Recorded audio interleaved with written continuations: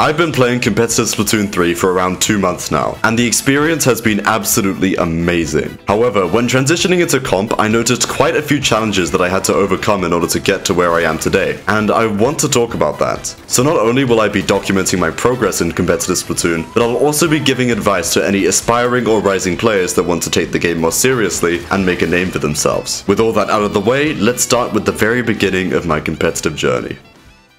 My first few steps into comp happened in a very unexpected way, actually. For some quick context, I have a friend called Nub who is a competitive Sticks player, and has been playing comp for about a year. I'm good friends with him as we've been making content together for the last 8 or so months. After leaving a previous team, Nub decided to create an entirely new one called Koi Pond. I won't go into too much detail about Koi Pond yet, but all you need to know is that around 2 months ago, some members of the team were quite busy. Having known me and seen my skills, on the night of a tournament, Nub asked me if I could sub in for a member of Koi Pond in this tournament. With no prior competitive experience, it was weird being asked such a question, especially considering Koi Pond was a team that had a lot of experience with competitive play, compared to me with absolutely none. No knowledge of callouts, coordinating specials and pushes, taking fights correctly as a team, and much more that I didn't even know I struggled with at the time. But despite all of that, I accepted the offer and the tournament began. I'm not going to say that the matches went perfectly. In fact, I probably made hundreds of thousands of mistakes across the entire bracket. But I quickly learned that your first tournament is never going to be your best. Being blissfully unaware is something that's inevitable when you're throwing yourself into a situation with no prior experience. I was really nervous because of this, but despite the constant fear and pressure I felt during the bracket, we won 50% of the sets that we played, which is an insane feat judging by the competition that we went against. For a player who's never done anything like this before in their life, this tournament made me feel something that no amount of X-Rank or Anarchy series could make me feel. Genuine pride at outskilling teams that we had no right winning against. This was even more special considering the anxiety that I had felt before the bracket. The fact that we were able to push through all of that and beat some teams ranked higher than us really motivated me to keep playing, and since the team saw potential in me, I kept on subbing in when I needed to, which actually turned out to be the majority of the time that we played. I'm not going to try and pretend that continuing to play on from that point was easy, and at this point began the transition between casual and competitive Splatoon. No longer could I just run at backliners assuming they'll miss, or take 1v3s assuming I'd win. It was like an entire new level of depth to the game was introduced to me, and I want to go further into this, as from talking to other players, this is a very common problem that occurs when you first get into competitive.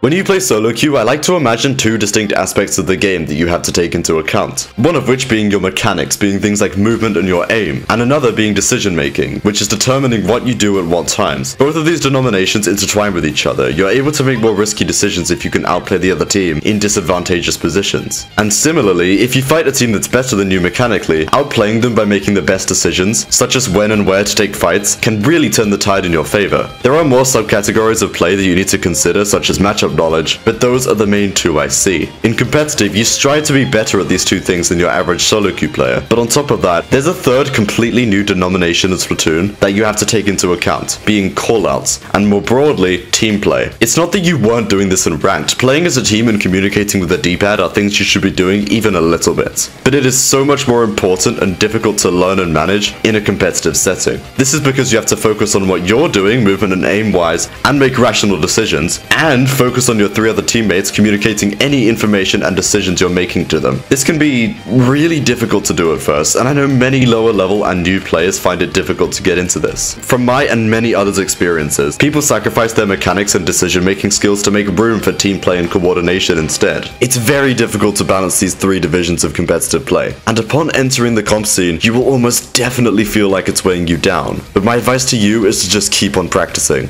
Eventually things will click, and it takes varying amounts of time per person. But trust me, you'll get out of that process soon enough, and yes, it will feel amazing. This was admittedly the biggest thing holding me back when I got into competitive, but I'm not the only one who had issues initially. That's why I brought Zorconic along to share his experiences, and even give a few more tips as well.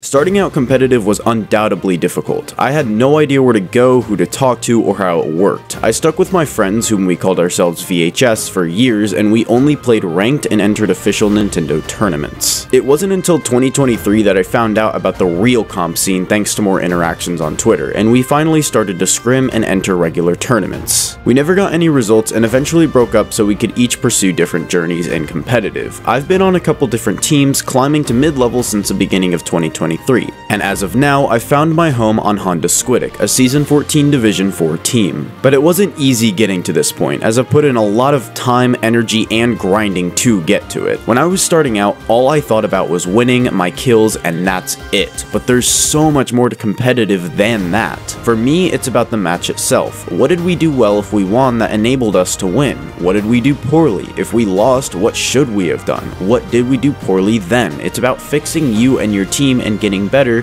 so that the next scrim or tournament you don't make those same mistakes and can get better. In a match, you must constantly think about your movement, aim, weapons, playstyle, callouts, and what your team is doing so you can optimally play at your best. You won't get anywhere if you go into a scrim, don't think, and act surprised when you lose. It's the same with your mental. Having a poor mental in Splatoon is detrimental to how you and your team play. Many little things like this must be considered, but don't let it overwhelm you. If you're starting out, do one thing at a time. If you don't know callouts, learn those before you fix your aim. Worried about your mental? Focus on being positive and thinking during and after a match instead of callouts or aim. Work on one thing at a time, and once it's in a comfortable spot, move on to the next thing. And make sure that you don't just practice something until you get it right, but practice it until you don't get it wrong, because competitive is about practice and consistency.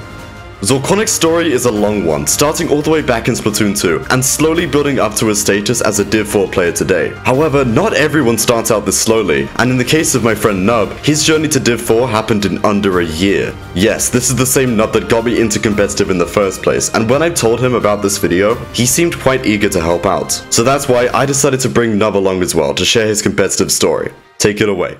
Hello, I'm Nub, and I've been playing stick controls in competitive Splatoon for almost a year now. Getting into comp is rather rough, to say the least. When I first learned of the comp scene's existence, I started looking into different Discord servers and other resources to help me find people to play competitive with and to learn a bit about the competitive scene. I ended up putting out a post on a Discord server called Splatoon Stronghold, looking to see if anyone would want to teach me the ropes on how to play competitively. And I forgot about it a few days later. But I randomly got a DM from now one of my good friends if I would like to try out for a new team they were making. When I tried out for my first ever scrim, I got completely curb stomped. I lost every single game. From the scrim, I realized just how different competitive was to solo queue. Players were more mechanically skilled, more aware, and teams were coordinated. But after that scrim, I kept my head up. I kept seeing how I could get better and how I could improve. And I ended up passing my tryout and joined my first ever team, Marrow. Throughout my time on Marrow, I won tournaments, caused upsets, made friends, and had an absolute blast. But we sadly had to disband in May. Over the next few months, I spent my time playing in pickups and projects and meeting many new people. During this time, I learned more and more about the competitive scene, how tournaments were run, how scrims worked, how Ludi worked, and how to improve myself as a player. After many months, I finally found my home at Koi Pond, where I managed to climb my way from low level into mid level. Getting this far was far from easy. It took a lot of time, effort, and dedication. When starting out in competitive, I highly recommend looking around for resources to help you, whether it be Discord servers, YouTube videos, or VODs of previous tournaments. Also try talk to people. Ask more experienced competitive players about the scene and their past experiences. And don't be scared to ask how something works. I want to give a huge shout out to Nub and Zorconic for helping me out with this video. They were both absolutely amazing to work with in their own right. I hope these two stories and ranges of tips inspire you, or help you with giving competitive play a shot. It does take time and practice, but I can assure you that it is worth it. This video is far and away one of my favorites that I've ever produced, so I hope that you enjoyed it enough to warrant the 50 hours that I spent on it. But with all of that out of the way, make sure to take care and have a good day.